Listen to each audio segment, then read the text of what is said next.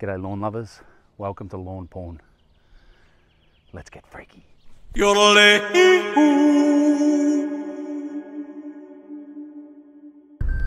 This machine I've got in the back here is called a coring aerator. That beeping you hear is because I couldn't get it in the back of my SUV. I have to drive with the back door open, and I'm not gonna lie, I'm having visions of this thing flying out the back of my car on the freeway and causing an accident. This thing's tied down with a piece of rope they gave me to the handrail back there by my kid's seat.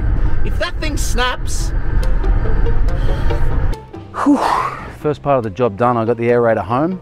Before I get going on my aeration, I'm gonna scalp the lawn at a low height with my rotary mower. Honda engine. First time, every time. Now we're not trying to impress our neighbours with this cut. The truth is you're going to make it look worse by exposing the roots of the bermuda. And you're probably going to need to sharpen the blades when it's all said and done. But that's a video for another day. Alright, so we're done with the scalping. This is as low as my mower would tolerate.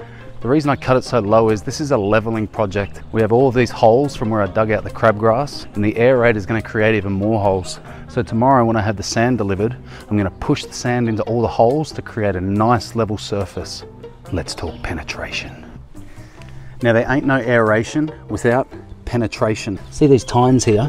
As you can see from my first pass, when I push this machine over the top of the lawn, those tines dig down into the soil and pull out these cores. Looks like a piece of shit. These coring machines might look intimidating, but they're simple to use and cost less than $100 to rent for the day.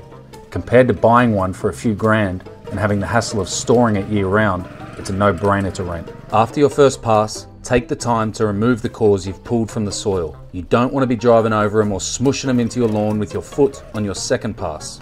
It'll also prevent these turf turds from getting pushed back into the hole from whence they came. Alright, that's enough mess for one day.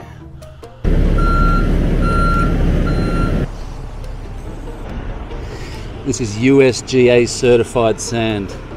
Good enough for country clubs, good enough for me. Now before spreading the sand, don't miss this opportunity to feed the little mouths you've opened up in your lawn. First is humichar. Simply put, it helps your soil hold on to everything that is good. Second is a slow release fertilizer that will feed the lawn all season long. It contains nitrogen, phosphorus and potassium at a ratio of 21:7:14. Finally, I'm going to turbocharge my lawn with a fertilizer called Green Shocker. It has a quick release formula that's going to help my lawn recover in the short term. As you can see here, as the aerator's gone in, it's lifted up this little lip in the soil. What I'm going to do is I'm going to run over it one more time with my mower just so this roller can push down those lips, because when I use the leveling rake later, I don't want it to be catching on it.